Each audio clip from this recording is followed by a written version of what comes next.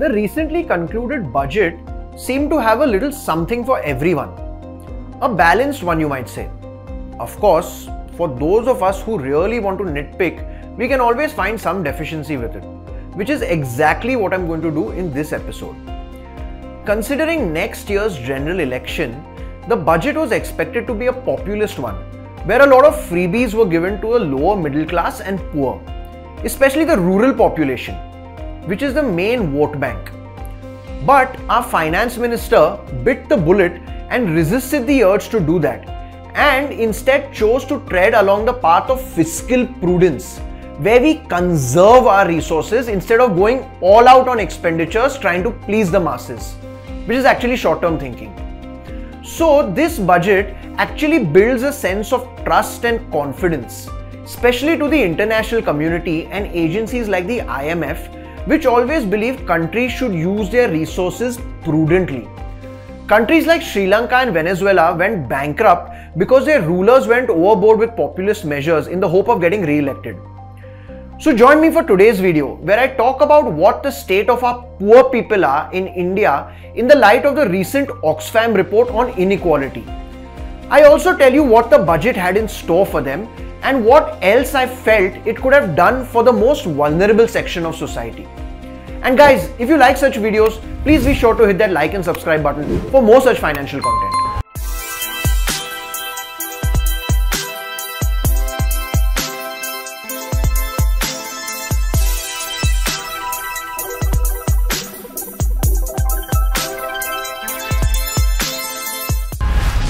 We all know the lower middle class and poor sections of society in India have had it very tough for the last few years. An overzealous BJP government, after being elected in 2014, went on an all-out crusade against black money and wanted to bring about big bang reforms to formalize our economy. I'm not faulting their intention. They meant well for the country. Nirmala Sitharaman in her budget speech announced that our economy has become a lot more formalized, as reflected in the Employee Provident Fund membership more than doubling to 27 crore and 7,400 crore digital payments totaling 126 crore rupees were made through UPI in 2022. But they clearly miscalculated the effect this hurried formalization had on our weaker sections of society.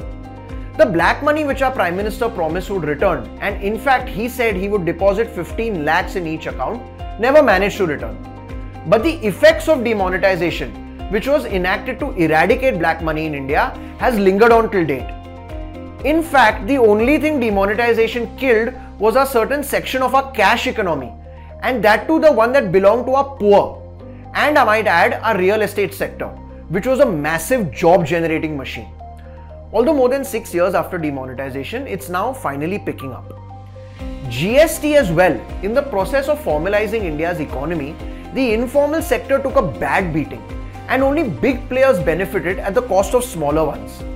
So the Asian Paints and Berger Paints of the world gained market share, while smaller paint manufacturers lost orders because they didn't have GST registration.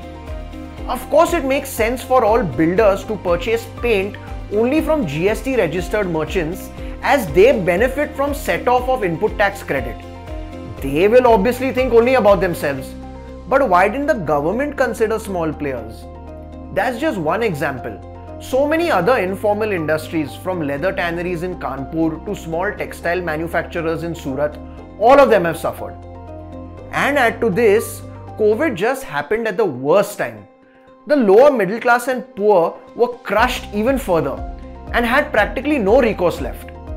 In mid-2021, a report published by the Azim Premji University said that since the past 1 year, means from mid-2020 to mid-2021, 230 million or 23 crore Indians had been pushed into poverty. It further said that the rural poverty rate had increased by 15% and urban poverty rate was up 20%, and went on to conclude that in the pandemic, though incomes fell across the board, the pandemic had taken a far heavier toll on poorer households who are coping by reducing food intake, borrowing and selling assets. But you might argue, the report was published in the depths of the pandemic. Surely things have improved since then, right? Wrong. A study was released by Oxfam, which is a British not-for-profit group that focuses on reducing poverty across the world. Their Indian division published a report as recently as on 15th Jan 2023 titled Survival of the Richest. This report has a lot to say about the ever-increasing gap or inequality between the rich and poor. It says that 5% of Indians own more than 60% of the country's wealth, while the bottom 50% of population possess just 3% of India's wealth. And if we narrow this figure down, it says the richest 1% own nearly 40.6% of the country's wealth. This wealth gap has gone on increasing, and India actually has the world's highest number of poor people, while the total number of billionaires have increased from 102 in 2020 to 166 in 2022. There was a decline in poverty rate in India beginning from 1991 till the early 2010s, and different agencies have reported different numbers on this front. But the broader theme does seem to suggest that poverty had reduced. But demonetization and COVID, and probably GST to some extent, have contributed to greater inequality in the country, and measures are needed to fix that problem. But first, the government must admit that there is a problem. In May of 2022, when inflation peaked to an 8-year high of 7.79% in the previous month, I was shocked to read that the Finance Ministry had released a statement saying the poor were less hurt by rising prices during the year as compared to the rich. This statement couldn't be further from the truth and was even contradictory to what RBI said. RBI Governor Shaktikanta Das, while announcing a 40 basis point repo rate hike on May 4th, has said, high inflation has pronounced adverse effects on poorer segments of population by eroding their purchasing power. So the Oxfam report correctly says that food inflation is the stickiest of the lot, and since food is an absolute basic necessity, the financial pressures exerted by it force poor people to reduce their already low expenditure on health, education, clothing and shelter. Let's talk about taxation. The Oxfam report recommends a progressive system of taxation where the rich pay more taxes, whether that be income taxes or indirect taxes. Oxfam also recommends the government demand more wealth tax from our rich citizen to make up for the inequality. The government in 2019, in an attempt to encourage more investment by big companies, reduced the tax rate for corporates from 30% to 22%, with newly incorporated companies paying a tax as low as 15%. Again, you can't fault the logic. The government believed that instead of direct benefits to the middle class and poor, if investment is increased, it would create more jobs and would have a trickle-down effect on the economy. But this cycle takes time, and they should have realized that inequality was on the rise back then also. Then COVID hit, adding further to that problem. So in hindsight, this new taxation policy resulted in a total loss of 1.84 lakh crore, and they had to revise their tax revenue estimates downward by 10% in 2019-20. So what did they do to make up for it? Hike GST and excise duty on petrol and diesel, while simultaneously cutting down on exemptions. And guess who GST and fuel taxes hurt the most? The Oxfam report estimates that the bottom 50% spend 6.7% of their income on GST for select food and non-food items. The middle 40% spend 3.3% of their income on the same, while the top 10% spend 0.4%. In 2020-21, the government earned just over 1,03,000 crores less because of incentives and tax exemptions to corporates. This figure, I mean the revenue loss, just happens to be slightly more than what the allocation towards the MNREGA scheme or the rural unemployment scheme, where money is given to the poor in rural areas who don't have jobs. The budget 2023 had some tax changes for the middle class, the biggest being increasing the rebate limit from 5 lakhs to 7 lakhs under the new tax regime. Basically what this does is that anyone earning an income of 60,000 rupees per month, which a lot of middle class salaried people do, their tax under the new regime One where you can't claim any deductions on your investments and savings under Section 80C, is 0. While the same liability in the old tax regime would be 46,360 rupees if you don't claim any deductions, which, to be honest, many people don't use the full limit of the deductions. There were other few changes as well, such as enhanced limits for presumptive taxation, rationalizing tax structure, etc. But the increased rebate was the most important relief to the middle class.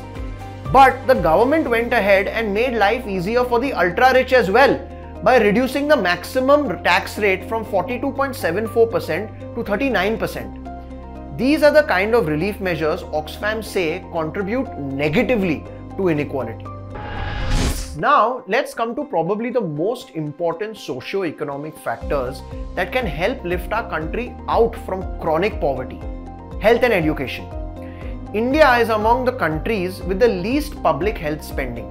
The amount allocated towards public healthcare, including for research, was 92,802 crores. Although this figure was 13% more than last year, it just forms around 2.06% of our total budget expenditure and close to 0.35% of our GDP. USA, for instance, spends upwards of 16% of their GDP on healthcare. The global average is somewhere near 6% of GDP. The overall allocation for the education sector in the budget was 1,13,000 crores, which is an increase of 8.3% over last year. This makes the expenditure on education just 0.41% of GDP. USA spends close to 6.5% of their GDP on education. The budget had a little bit for the agricultural sector and rural poor, such as distributing free food grains worth 2 lakh crores, setting up agricultural accelerator fund for encouraging agricultural startups, and the word agri-tech found its way quite a few times into this year's budget, suggesting that the government wants to introduce cutting-edge technology in the sector. Fun fact, India has not even produced one single unicorn in the agricultural sector, which is basically a startup valued at more than $1 billion. The agri sector will also see a lot more digital infrastructure implemented over the next few years, which will make the lives of farmers easier. But I think the best thing this year's budget had for the sector was increasing the target for agricultural credit to 20 lakh crores, so farmers can get access to easier loans. There were, of course, other few things as well, such as allocating money towards self-help groups and cooperatives, etc. But no big bang reforms like what the Modi government has become famous for. And this is my issue. Although I'm sure the government knows how much the lower middle class and poor people are suffering, there's no outright admittance of that fact. And I'm sure they're smart enough to figure out that they have to do something big for the poor people if they want their vote bank in next year's general election. And that's why I think they've played it very smart here. See, to keep the international agencies like IMF, etc. happy and not go overboard with spending and having a large fiscal deficit, India played it safe in this budget. But I think the Modi government has a trick up its sleeve. It's going to unleash a barrage of populist measures to entice the poor closer to the elections, maybe from October or November onwards. We'll just have to wait and see. So, you could say by that logic, the BJP is trying to kill two birds with one single stone.